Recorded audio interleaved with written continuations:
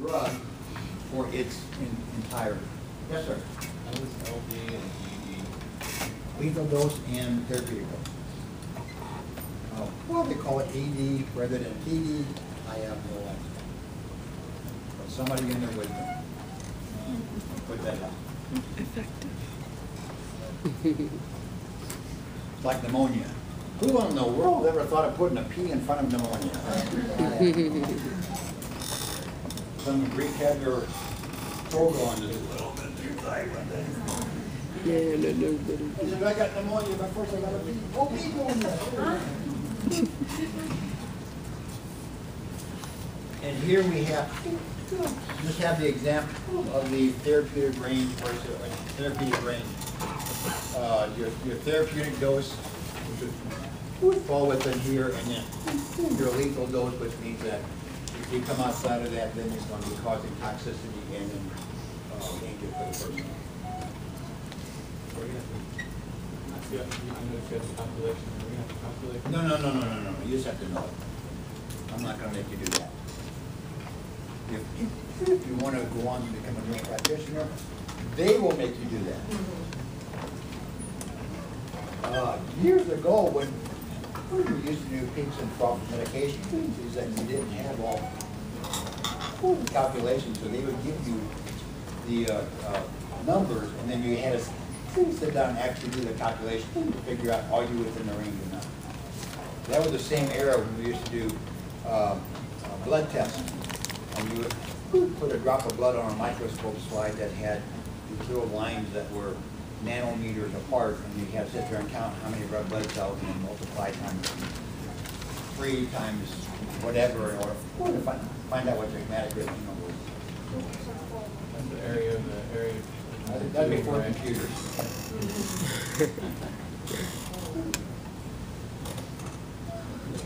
What was nice though was when we got sent over the Desert Storm, and then we had labs set up. They didn't have that equipment.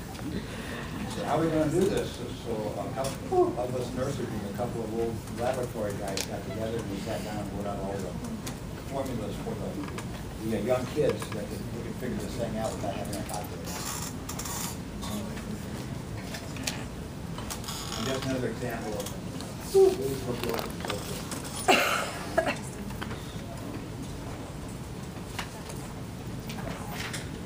Pharmacotherapeutics peak is the highest plasma concentration of the drug at a specific time. You give a medication, what happens is you have it comes in, it builds to its peak or its highest dose, and then it usually tapers off. And then you have its half-life. Then you're able to calculate how many pills you have to give a day, to maintain your therapeutic dose. But the peak is when it's working the best. Those of you who have migraines, and you take your medication, you know when the peak hits. But the fact you're sitting there, well, that's over, and then we have the residuals thereafter. But for a little while there, you have ecstatic.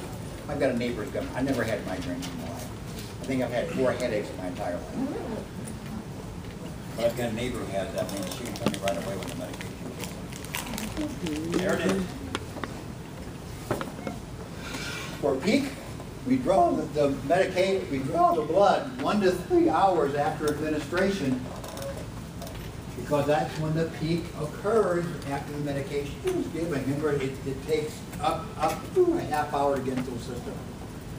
Even with IV, we still wait 1 to 3 hours after administration, because we get to the highest concentration of medication within that time period. The highest concentration. And the trough is the lowest concentration of the drug, and that's drawn immediately prior to the next dose. Sometime within a half hour to 15 minutes of the next dose to be given, to see where are we. When a trough is given, is not to make sure that we're in the therapeutic range, and to make sure that we're not too high or too low. When medications are given by peak and trough, a lot of times they are still trying to figure out what the therapeutic dose is, and are they meeting it? And therefore, they're still ranging. Do we have enough medication to maintain that therapeutic dose? Or are we giving too much to where we're going above and beyond? Does that make sense?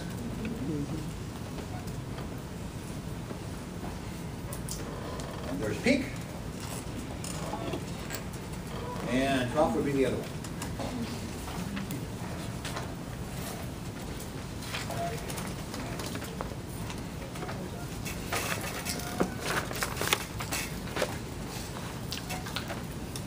You all have probably been given a loading dose at one time or another.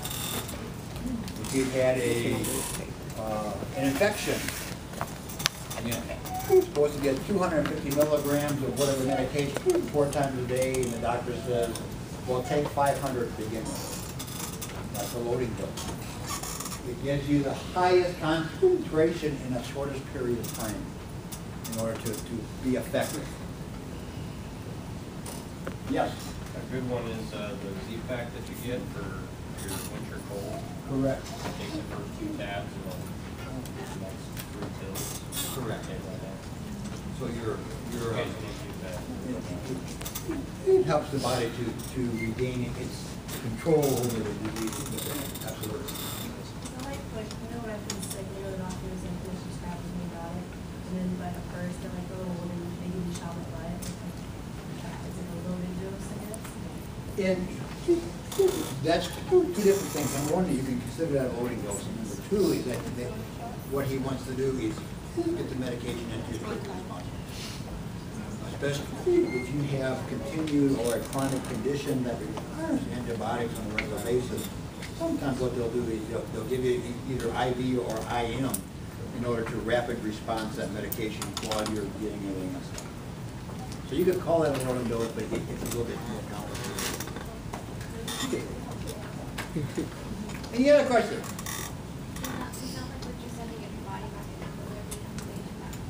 Well, it's to help the body get back into control faster. Like with an infection, you have all this bacteria, and then what it does is it helps it to get it under control so the rest of the medication can work. It may not kill it off, but what it'll do is prevent it from continuing to grow or continue to colonize. And then as you start taking the other medication, it continues to process. Are there medicines that aren't effective to do the loading dose? Oh, absolutely. There is, okay. Absolutely. Our good friend, the Joxin, you don't want to give a loading dose. Because then that puts, you're trying to get rid of arrhythmias and you give a loading dose, that actually gives you arrhythmia. That's more like an antibiotic. And that's a common one. All anti-inflammatories. You may be given a high dose of ibuprofen in the very beginning, and then your rest of your dose is regular.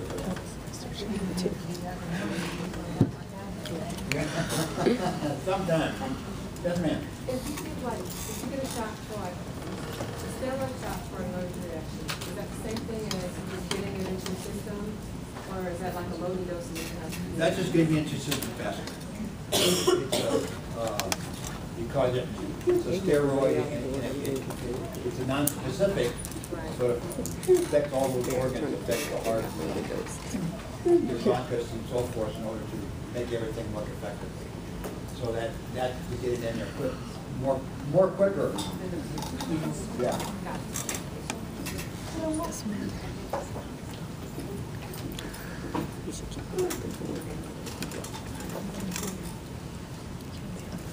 I just counted what I said. I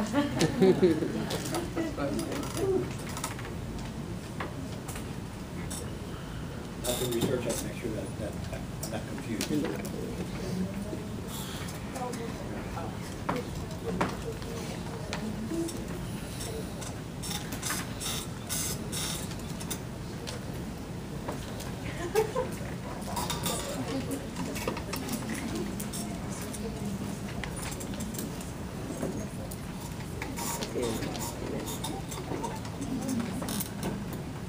Okay. Well, I had a temporary loss of brain function. Okay. genetic factors which will cause the medication to either be used effectively or fast, decreased effect, and no effect at all.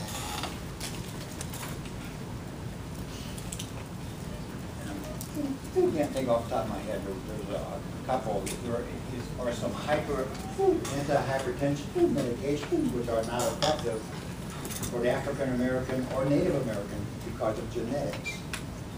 And they have to go to a different kind of medication in order to be effective, or a combination in order for it to be effective.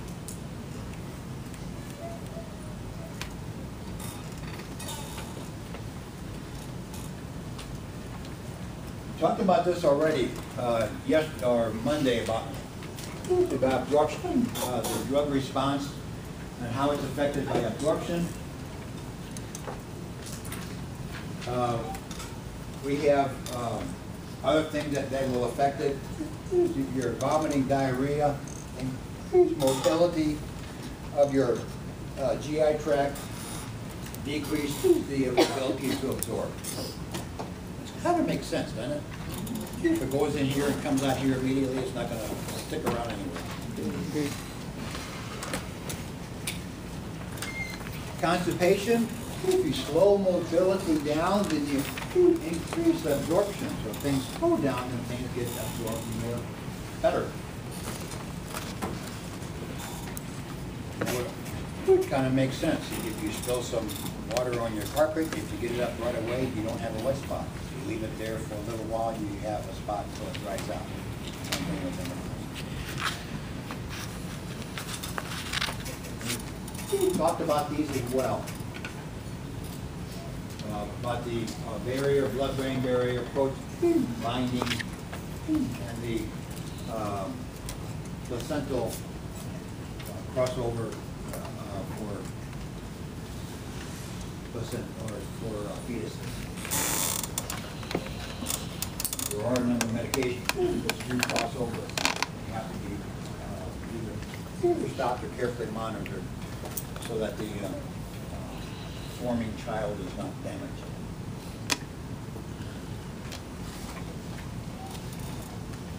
And these we talked about already. Liver functions, metabolism. In the very young, infant livers are very immature, and then you don't capture a lot of the medication or metabolize a lot of medication. You either have poor effect or you have toxic effect because of their age. And then the elderly, because of the organs, you have to remember that a person who's 90 years old on the outside, you're 90 years old on the inside. And things aren't working quite as effectively as they used to. And body weight has an effect as well. You're being very thin or very heavy. It will affect the drug's absorption and how it works throughout the body. For example, you have someone who's very heavy, is that they have quite more of the blood, peripheral blood system to go through, the circulatory system to go through in order for that medication to get to its receptor sites. Someone who's very thin, they have just the opposite. Again, if you don't have any disease processes involved.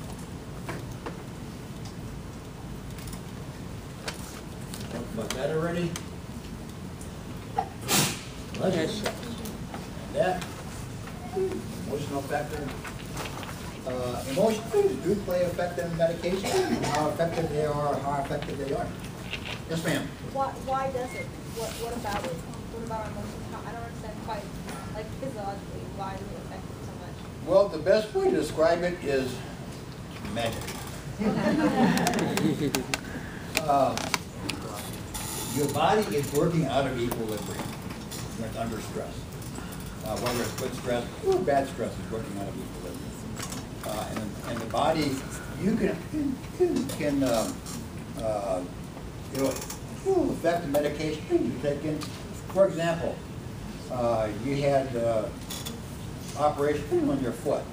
Okay, you're having a lot of pain. you're really stressed out because you have a lot of pain, you're in a cast, and you have clinical tomorrow. You take your pain medications and they may not have an effect for the fact that you are so geared up and concentrating on what's going on. The effect of the medication is not there. I was thinking about it the other night, the day before school, I couldn't sleep, and I was really excited, so I was bad, and I took a Benadryl, thinking that would help. And you slept during the first part of class? No. Oh, okay. No, I just didn't sleep very well. I only got about 4 hours of sleep, and I was still exhausted, but it didn't take effect.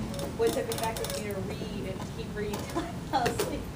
Yeah, But I had it was really bad. I was just wondering I what just called my about sister. looking back it does that.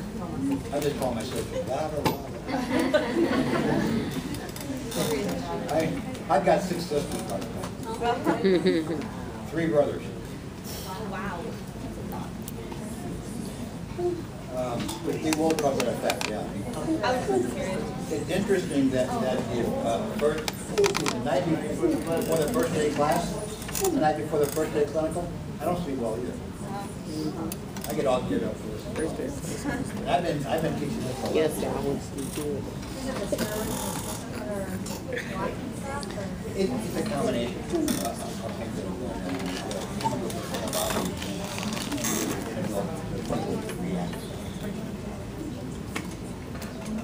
Not only physiologically, but psychologically.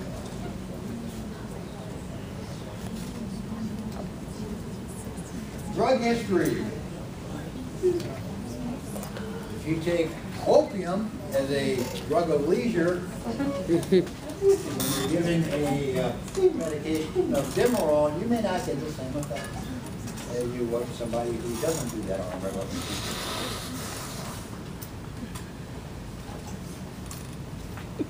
Tolerance, person who's been on medication for a long period of time, generally their tolerance becomes higher where they can still take the medication, they have to take a higher dose to get the same effect. Generally, we have this. First, who's taking medication for whatever reason, whether it's pleasurable or whatever else. And then as they're taking it, then your body becomes tolerant to it, and then they have to start increasing the dose. And a lot of times tolerance turns into addiction. Not always, but sometimes. And what about with anti-inflammatories? Is it still that? Tolerance, no, anti-inflammatories go into your body, do the job, and get out. Plus, they hurt your stomach, and they're not very friendly otherwise. So a lot of people don't get tolerant of anti-inflammatories. Even if you take them on a regular basis for a long period of time, your body doesn't build up tolerance.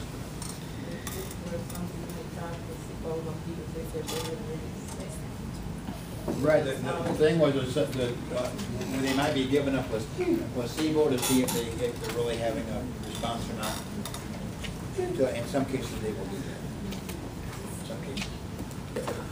Well, how about you? No, I'm good. Okay, you're good. Okay. I have an answer. I have an answer for any question. It may not be the right one, but I got an answer for you. Does everybody, like, Ambien is supposed to be a short-term solution for sleeping problems, but does that mean everyone will build a tolerance to it, or can some people take it long-term and don't ever get it? No, everyone gets a tolerance to it. However, it depends on how often you're taking it. A lot of people who are taking sleep aids, and then now they can't sleep because of sleep aids. They haven't gone tolerance, but they've gone to dependence on it. Now they can't relax until that medication is on board, so they can relax and go to sleep. I had a patient who had that problem because she always was taking something in order to make her go to sleep. And we switched her over to, I don't know, 650 milligrams of Tylenol per night drugs. Because they help the body to relax. Any aches, pains, or whatever else will kind of minimize and the person goes. But that's a dependence for the person's tolerance. That's a good question. Any other questions? My clock says 10 minutes till. Come back at 5 minutes after.